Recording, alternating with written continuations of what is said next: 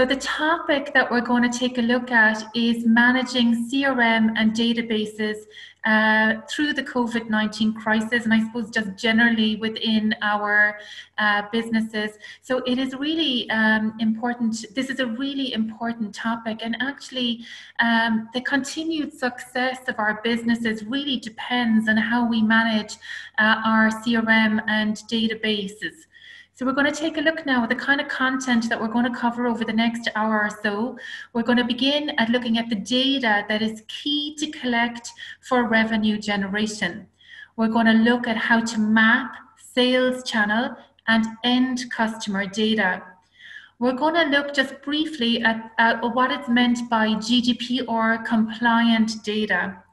I'll move on then, and we'll take a look at why we would bother to collect data, what are the benefits of that, and the importance of collating clean data.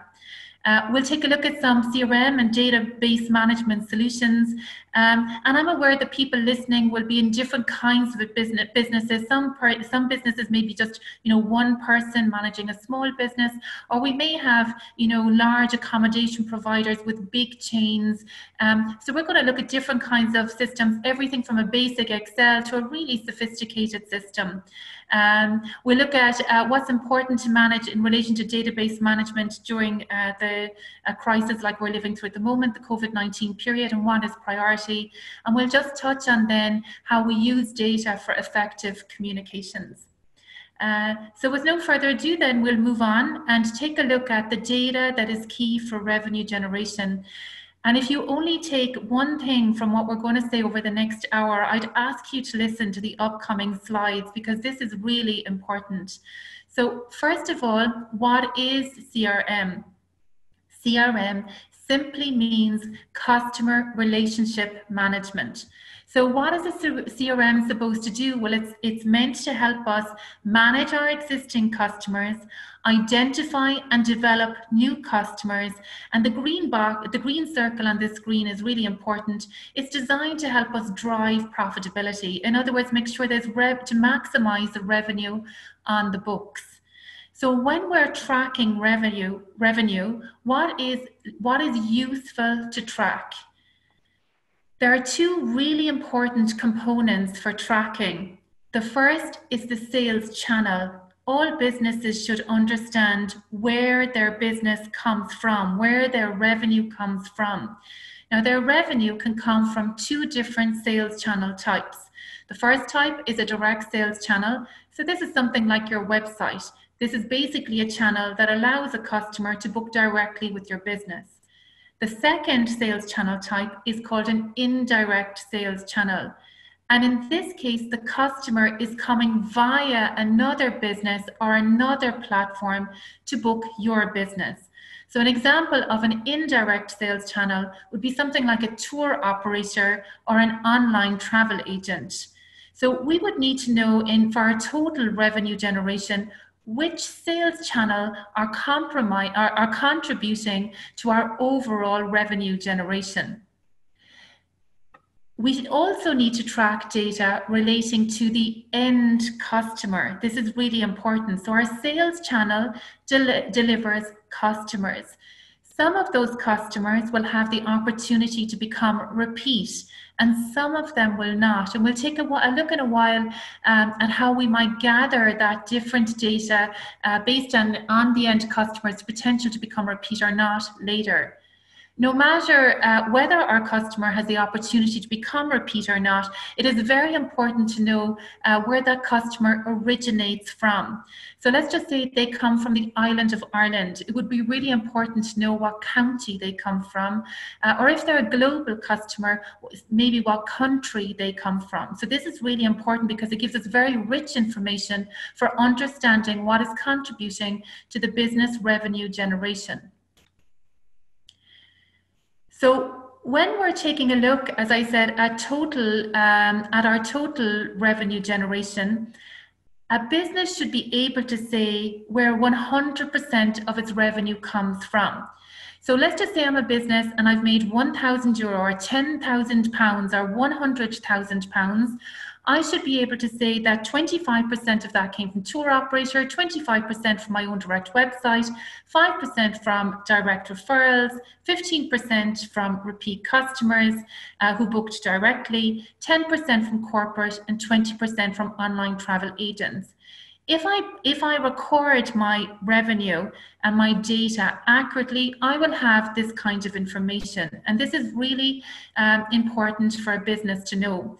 And I really do need to emphasize the importance of recording sales channels, because we all know the effects of our last recession. And after that recession, I worked with, or towards the end of it, especially accommodation providers that had failed or almost failed. Now, when you looked at, as a result of the recession, and they may have been doing wonderfully well in advance of the recession, when you looked at the books of these businesses that had failed or almost failed, the reason behind that is that they had over-relied on one channel or one market. So let's just say the business over-relied on its own website and the domestic market. The recession happens and the rug is pulled out of that revenue opportunity. So I would really advise businesses, when they're looking at their revenue generation, to see if diverse sales channels are contributing to that, because that will mean that your revenue generation model is more stable. And if it's not currently looking like it's stable, then think about how you could make it more stable for the future by bringing in new sales channels, markets, and customer types. So I always need to know, of 100% of my revenue in my business, what sales channels, direct and indirect, contributed to that. Similarly, for my end customers. So of course, the end customer comes via a direct or an indirect sales channel. I need to know if these customers come, for example, from the local market, or from the rest, any other Northern Ireland county or Republic of Ireland county. Whether they come from a global market, maybe the Great Britain market or the French market is really important to me. I would need to track that. My end customers, I really need to understand the ones who have the potential to become repeat. And those customers I actually put into a separate box of data. They're really important to my business. I think about them a little bit like a family or a club. So they need to be especially minded, their data, because I can draw upon that data when I need it to generate bookings for my business. I also need to know how the end customer chooses to book, if that is via a direct sales channel or an indirect sales channel. So if we categorize our data to give us this kind of information, then we really have the Lego blocks for understanding where our revenue has come from in the past and how we can build further opportunities for revenue generation in the future. So let's take a look now at what we need to track in terms of sales channel data and the end customer data.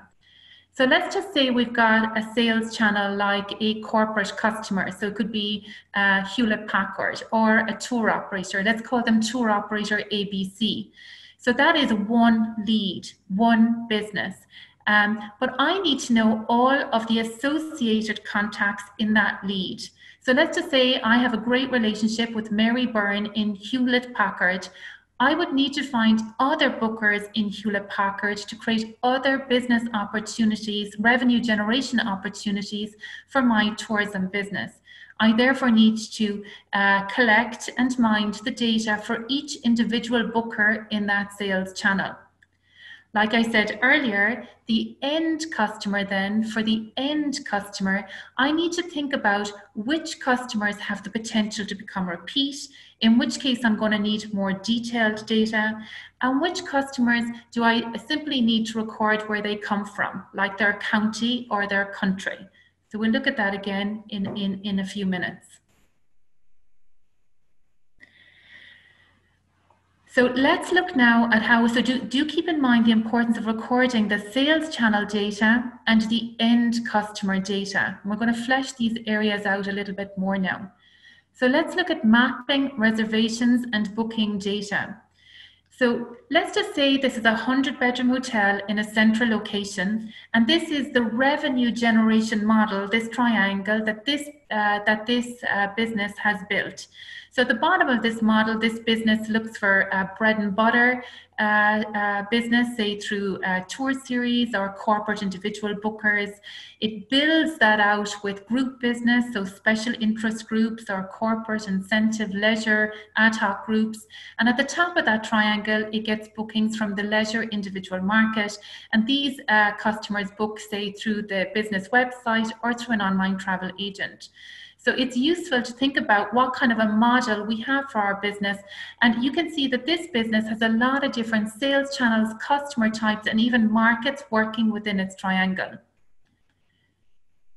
Here we see an example of a revenue generation model for an attraction. And in this case, its bread and butter revenue is also coming from the likes of, say, tour series, but also high repeat business, say, from language schools or societies. It could be schools or educations or scouts, whatever the regular bread and butter base would contribute here. Again, this business builds out its model through groups, and it fills it out with the leisure individual market. So now think about all of the sales channels, customer types, and markets going on within this triangle, and how can a business clearly map the data so that it becomes meaningful to it? Well, a really good way to do this is via what's known as a profile tree. Okay, so you can see an example of a profile tree here on the right. So I would suggest that if a business is looking to invest in a CRM system, that they sit down and work out their profile tree on paper first. Okay, so let's just say for this business, the master profile is the reservation system itself. So this tells me the total revenue that has been made by this business in one annual year. And let's just say I can see that the revenue is £1,000 or £10,000 or £100,000. But I'm going to need to break down that revenue more so that I can see the exact components of where that revenue came from. This is why for this particular business, I've created a profile tree based firstly on segment. So now my £100,000 or my £10,000 revenue, I start to gather the data based on whether it's a leisure individual customer, a business individual customer, or a group customer. So now my £10,000, I might be able to tell you £3,000 came from the leisure individual market, £2,000 came from the business individual market, and the balance came from groups. I'm starting to get a clearer picture of where my revenue is coming from. So let's think about this further. If I break it down again, I go to sub-segments. So a business really needs to decide how they label each little box of data that they collect. So in this business, let's take a look at the box here directly under leisure individual entitled sub-segment. So they've noted their individuals. For this business, this defines a leisure customer who books direct, or a family booking, or a wedding booking, or an FIT booking, meaning in this case, a booking that has come via a tour operator to the business. Then we move on again, drill down further into booking types. So this business has defined 3 booking types: a direct booking, i.e. a booking that comes via a direct sales channel like my website, an agent booking, i.e. a booking that comes from an indirect sales channel like my tour operator or online travel agent, and a promotional booking. So this business happens to do promotions through, e-zines or Facebook, and they've put in a revenue box to identify this because this is important to them. We drill down further and go into booking method. So I record how the customer books. In this business, they've recorded these as online bookings, so booking via the website, or email booking, or voice booking, in other words, someone who picked up the phone, or a booking that came through an agent, or through a CRO, a central reservation office. And finally, I take a look at the booking source. So booking source simply means, how did you hear about the business? And here in this business, the categories they've decided on are, say, text, an e-zine, WOM, meaning word of mouth, somebody referred the business to them, or a repeat customer. So a leisure individual repeat customer. So now you can see across my 3 segments here, leisure individual, business individual, and group, that if I record my data in this way, I'll be able to drill down to get a clearer picture on my revenue. For example, under the segment leisure individual, I'll be able to tell you the total amount of revenue that came through the leisure individual segment. But I will also be able to tell you how many of the people from customers from the leisure individual segment booked direct through the website because they heard of us through, for example, an e-zine. I'll be able to drill down to get much further, much clearer information. And this information is really important to guide my business into the success or not of campaigns or into opportunities for the future. So a profile tree. Let's just say it's a business that's got a lot less going on in its triangle, like we saw earlier. Well, my profile tree will look a little simpler. So let's just say this profile tree is for a business that doesn't engage in business individuals. So it is literally split its revenue into 2 boxes, leisure individuals and leisure groups, and it has decided its sub-segments in the same way. So I'll show you later how you can translate this kind of thinking into a simple Excel sheet, okay? But I hope you're getting the idea that from the 100% of the revenue our business achieves, we need to be able to drill down to see greater detail that informs our business about maximizing revenue generation opportunities through the data. So let's take a look now at mapping sales channel data. So on the profile tree, we see how to map overall data across all of our reservations. Now we're going to drill into sales channel data. So on the slide to the right here, you can see a company called Tour Operator. So let's just say within my reservation system, I've got a master profile called Tour Operator. Now, under that profile, I've got lots of different tour operator business hooked onto the tour operator master profile. I could have a master profile called corporate businesses, and then all of my individual corporate businesses are hooked on to that master profile. So if I'm doing it this way, a business will be able to say of 100% of my revenue, 25% came via tour operator, because it'll be all of the tour operators will be linked back to the master profile tour operator. Okay, but I want to drill down further. Let's just say I've got 10 tour operators in my business, and I get a lot of business from tour operator ABC or corporate company ABC. This particular company has lots of different addresses around the world, and I've got a great relationship with them. So in my reservation system, I record the location of each one of those offices and their associated address and contact details.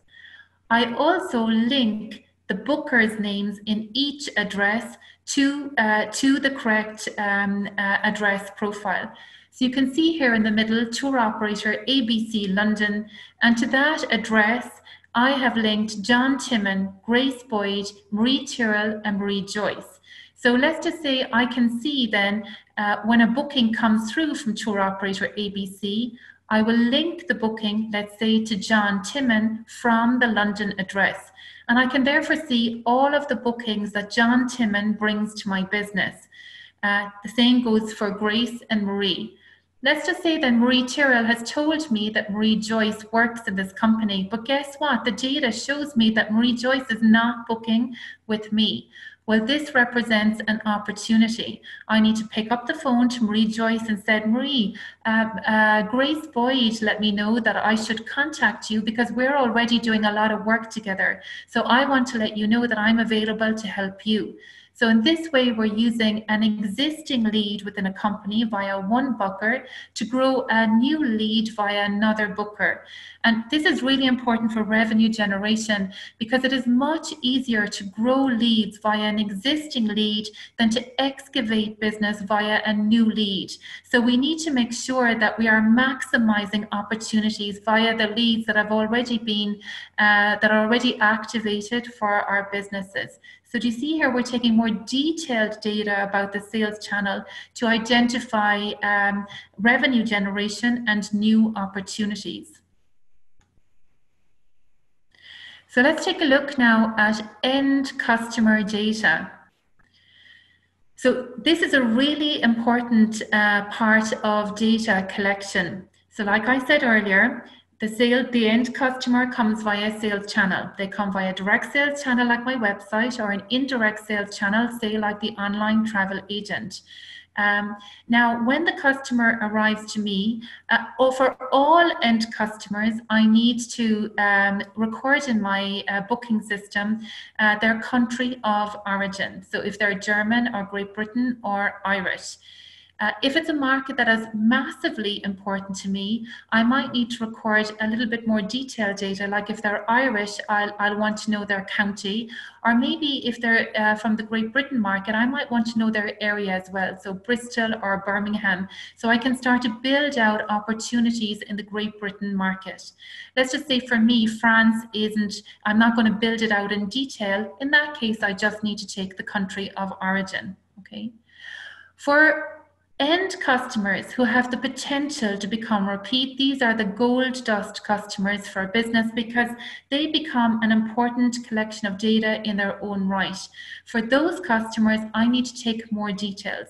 For example, I might need to know their name, their address, a telephone and an email address. I'll definitely need to know where they come from, what county. I'll need to know their country. Depending on the relation, what my business is and the relationship that I have with my customers, I may even take details like their wedding anniversary or their birth date or preferences, that they like spa treatments or golf treatments or an afternoon tea, that kind of thing. Because the more details I take in that regard, the more targeted a communication I can ultimately send to that customer then. So the end customer gold dust data, especially for the repeat customers. So I find with tourism businesses, they can sometimes flay when collecting data for end customers because they feel they have to collect detailed data for all customers. So I hear a lot from tourism businesses, look, my manager or my owner has asked me to increase the e-zine database by 10,000 or 5,000 people. But this is not a game's number.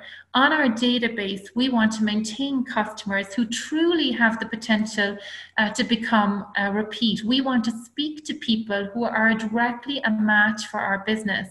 So it is better to have really qualified leads on our database who are a match rather than multiple leads who are never going to engage with us, okay?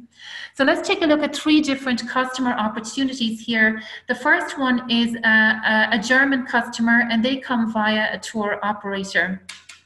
The reality is when they check into my accommodation provider or my visitor attraction, I don't really need to take their end data because firstly, they are a customer who books through a tour operator.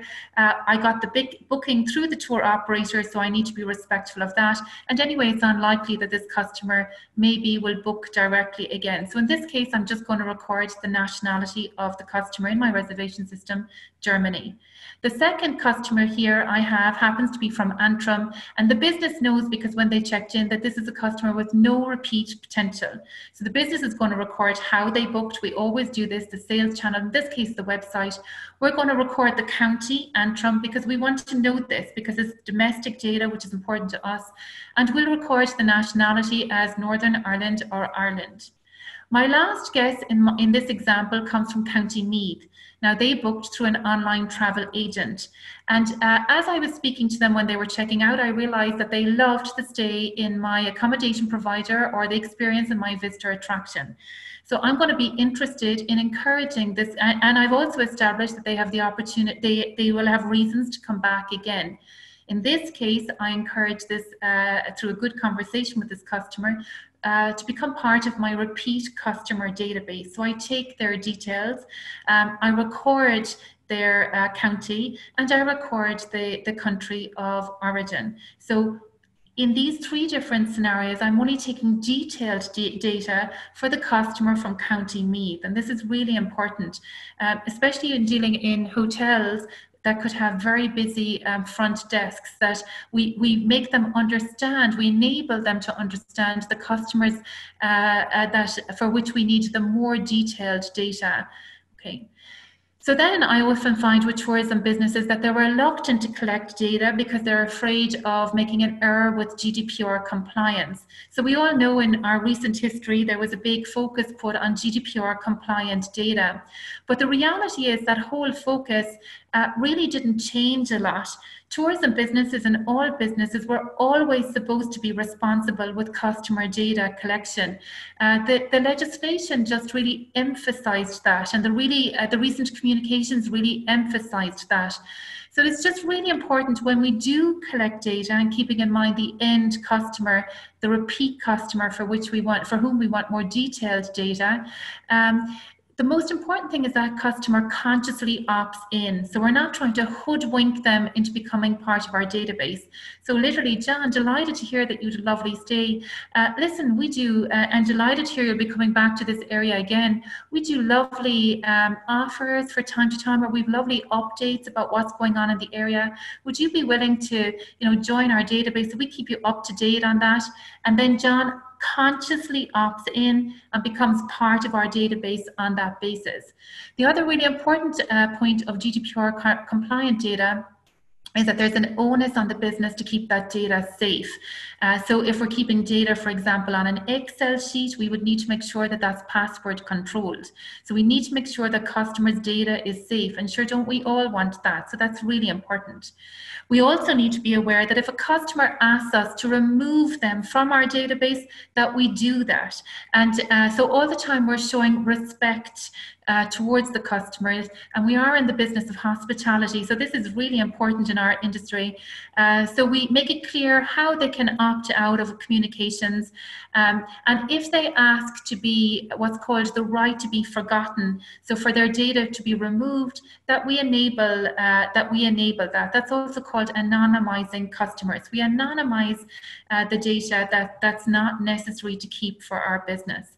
Okay, so again, I'll just reiterate there that we take great care about collating data for repeat customers, and this is all about matching our repeat customers. We want them to be think about these customers a bit like our family or our club.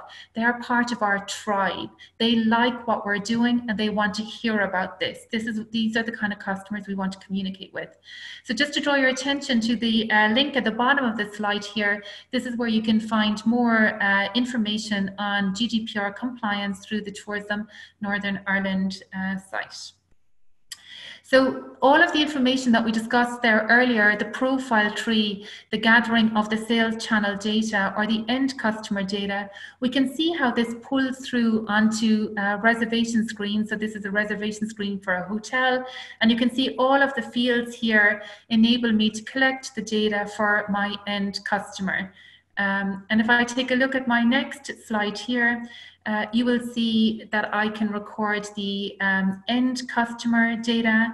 I can record the channel via which the customer booked, and I can also record the marketing information like the method or the booking source or the segment, like we said there earlier. So that is why I've been involved in a lot of CRM and booking reservation systems installations. I wouldn't think, and often they can be costly. I wouldn't think to invest in one of those before I would work out on paper what I need that system to map for me first. So that's really important. And in my past, I found that profile tree really useful for that. So let's take a look at why we would bother collecting accurate data. And I know some of you out there are probably thinking, data collection is one of the more tedious subjects, that we can imagine within commercial roles in tourism businesses. But it is actually the most crucial, because through data collection, we get to identify revenue opportunities and losses. We get to communicate with existing and potential customers, and we get to measure inputs versus outcomes. Okay, so let's take a look at that now. If we are recording data, like I said to you, in the way I said to you there earlier, we'll be able to assess historic and future performance. So let's just assume this is a normal year, and I'm comparing 2019 with 2018. I'll be able to see in January 2019 the revenue, where my revenue came from via which sales channel, and to compare that versus the same month or the same quarter or the same year in the previous year. Really importantly, I'll be able to take a look ahead at future performance. So for tourism businesses, it's really important that we don't sell in the now for the now, but we're all the time looking ahead. So good rule of thumb is that we're all the time looking ahead, say at least 4 quarters out, 3 quarters out, 2 quarters out, 1 quarter out, within the quarter, within the upcoming 3 months, 2 months, 1 month, and then the weeks and days into the present. So I constantly look ahead at future performance, and in that way I get a sense of the sales channels that are booking in my business future. And I will be able to see if those bookings are ahead or behind of the same period last year, and I'll be able to determine earlier if I need to put solutions in place to drive revenue for a future period at an earlier stage. So well-managed data and recording of data enables me to do that. Like I said there earlier, recording where our business comes from and this data is crucially important for stable revenue generation. So I got a call this week from a business that told me that they have relied 100%, it's a small business, on online travel agents for their revenue generation. And at the moment, they do not have future bookings from this channel on the books for when they say open in July and August. So I would urge businesses, when you keep that kind of feedback in your mind, is that every month, once a month, you take a look at where your revenue is coming from and objectively assess, is it stable? Do we have diverse markets here, local, domestic, global? Do we have diverse sales channel here, direct and indirect if your business is large enough to take them? Because the more stable our revenue is, the more options we have to draw upon during a difficult period like we're going through at the moment, or post a period like we've lived through in the recession. It will enable me to identify opportunities. So for example, if I'm recording the county from my end customers, I'll be clearly able to see, guess what? My business is getting opportunities, revenue, customers from Fermanagh and Tyrone, but not from Antrim. That flags to me that maybe I can do something to generate revenue from that county. Maybe my business is telling me I'm getting tour series bookings via tour operator, but guess what? They never think of me for ad hoc or FIT bookings. I could switch on that opportunity. The data will tell me I'm getting business from Great Britain and Germany. I'm doing really well. I'm into a great revenue flow from my revenue generation. Maybe I need to look at a new market like France. Okay, so it really gives us the clues as to where we're to go. It gives us a roadmap. It allows me to bring my end customers together, the ones who have the opportunity in particular to become repeat. Like we said earlier, we think about those as a family or club. They become a sales channel in their own right now. So tourism businesses that, that have collated this kind of data in the past are reaching out to their family and club to create opportunities for themselves in July and August for when tourism businesses are opening again across the island. Now let's take a look here. It allows me to assess input versus outcomes. So let's just say I do a targeted campaign, I don't know, via, in a certain demographic, in a certain area via, I don't know, easy marketing or Facebook or other campaigns. Well, I should be able to track the outcome of that so that it is recorded in my data. So I invest £50, I should be able to see that I've gotten back whatever it is, £150 or £5,000 from that investment based on a targeted campaign. So if you take a look at the box there on the top left, this is really important to me. I'm hoping in your heads you're not thinking that data management is tedious, because without it, we do not have the Lego blocks for revenue generation. We are totally working in the blind. And this is something that we need to avoid as tourism businesses. So it is important to say that clean data in means clean data out. So there's an onus upon our businesses to make sure that the data we collect is correct, that if we are individually managing that data, that we make sure that it is well managed. I can think of a small business that is managing its data through a simple Excel sheet, and they are phenomenal at understanding where their bookings come from. In large organizations like large hotels, it's really important to inform reservation teams and sales and marketing commercial teams, and really importantly our front desks. It's really important to provide training for them on how to ask for and collate clean data, and the importance of that role in providing a revenue generation roadmap for the business. So the data we get out is only as good as the data we put in, and this is really important so we get an accurate picture of our wins and losses and our opportunities, and so that we end up with the tools to care for our family, our clubs, as we say, our tribe, the end customers who will book us repeatedly. So I saw, based on the questions that were sent in from Tourism Northern Ireland, that some of the businesses were interested in different kinds of systems. So let's take a look at that now. And we'll start looking at a very simple Excel sheet.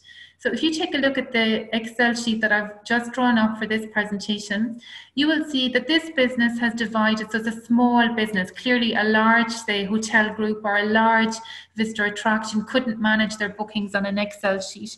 And this may work very well for a smaller business, but it is really important to understand for all businesses, no matter how large or small you are, that all CRMs are really computerized Excel sheets. They record data like little boxes in Excel sheets. And when we understand that, we can often manage the CRM system better for our business. So in this business, I've got financial week 1, which I've noted here as 05 to 11 of January. Now take a look, I've got a booking date.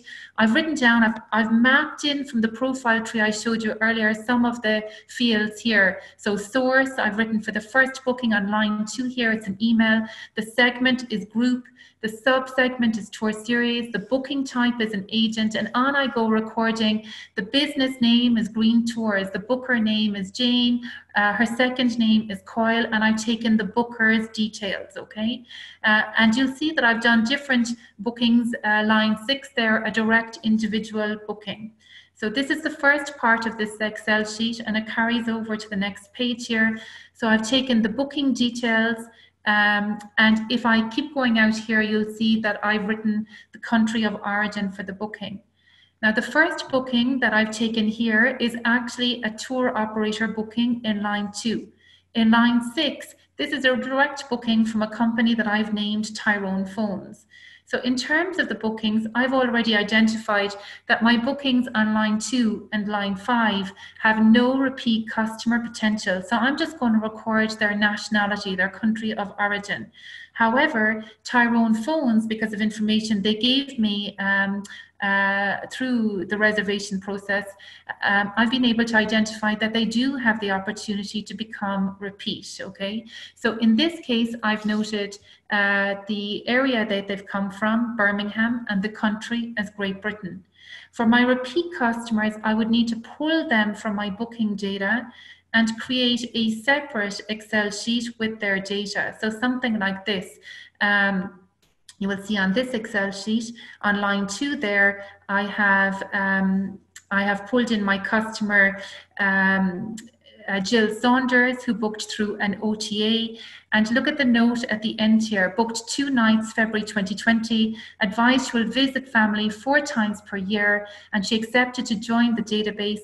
My aim is to convert this person into a direct customer. Now, I know a lot of you out there will be saying that it's very hard to convert OTAs into direct customers, but you might be interested to know that the OTAs don't mind if businesses try to do this.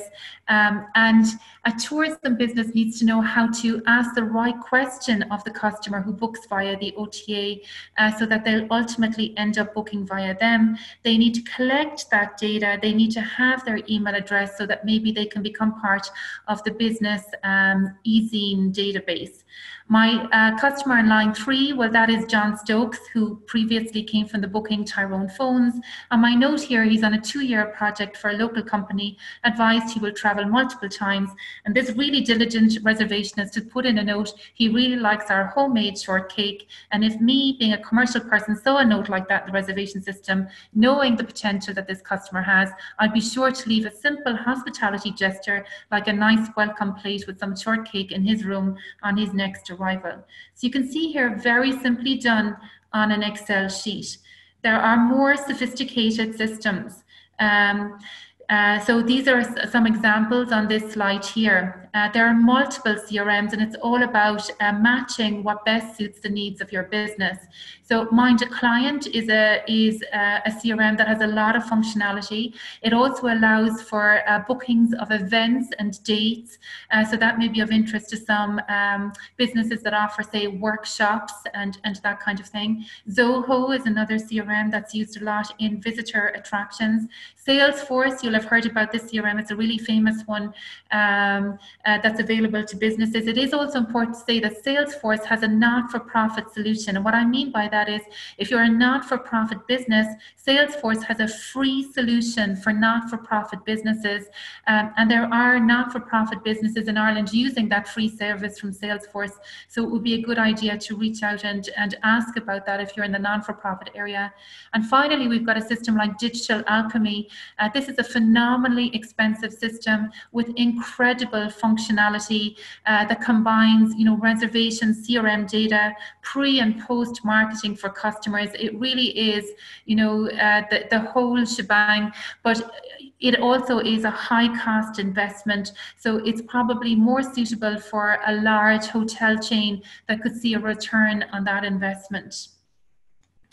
So let's take a look now. We're coming up to the last 20 minutes. So I'm going to take you through the next section and address some of the questions that were asked as part of this, and then we'll move to questions. What would I be prioritizing during this period? I would make sure to clean any existing data to make sure that's really clear. I'd be looking for customers in the domestic market who have the potential to become repeat. I'd be sending a lovely communication to say, look, we were delighted to have you in the past. We would love to welcome you back in the future. Remember, hospitality, we need this kindness to come through in the communications. I'll be looking to create, if I don't have a strong data management solution, I'd be looking to put a robust system in place to record data for the future. I'd be looking for data that gives me opportunities in the short to medium term, so revenue generation opportunities for local and domestic market. And I would be assessing if the data I have collected for today shows that my revenue generation model is stable, or if I need to make that more stable for the future by bringing in other counties, countries, or sales channels, or customer types. Okay.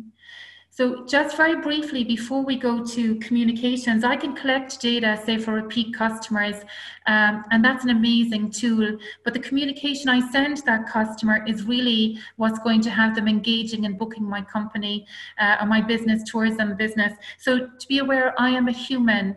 As a tourism business, I'm a human writing a communication for another human. The end customer is going to read it. So anytime I create a communication, I actually think, what is the impact I'd like to have on the reader? Is it to touch them? Is it to inspire them? Is it to reassure them? Or maybe it's a couple of those things. And I objectively read the communication to determine if that is the impact that I will ultimately have on my end reader, on my, say, repeat customer.